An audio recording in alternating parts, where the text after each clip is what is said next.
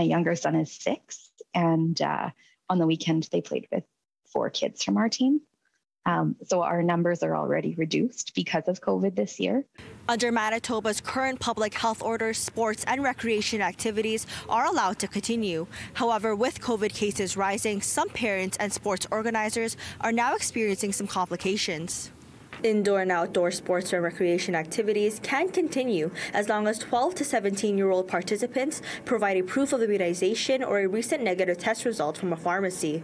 Anyone older 18 needs to be fully vaccinated. Games have been affected by COVID, but I would say we're probably playing about 80% of our games right now. This whole season, there was hesitation at the start, and our registration numbers are down a little bit this year from what we would have seen in previous years because of concern over COVID. Although hockey games are ongoing, tournaments have been canceled and many games have been forfeited due to isolation requirements. The kids had been talking about the tournament all season and they were so looking forward to it, and then they're let down. I really hope that we hear something from Hockey Manitoba and the associations as far as what they want to see with the season or what the government and them have decided. But it's without them making a call on the season, it's really difficult. While parents like Davignon No are waiting on associations to make a final call, in the meantime, they are being put into tough positions where she wants her kids to be happy, but they also need to be protected. I can tell you that the Executive of Hockey Winnipeg is very confident in, what our program looks like right now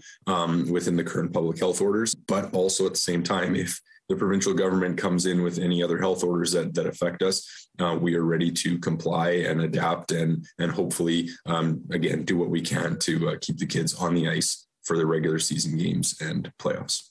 Other sports organizers say they hope to stay open because it's important for kids to still have sports, since they need the fitness and the social interaction. For some kids, they've missed a lot of over the pandemic, right? If we're an adults, 2 years is not a huge chunk of our life, but for a 5 or 6-year-old, 2 years of missing play and interactions with other kids can have a very major effect, because that's a very large chunk of their life.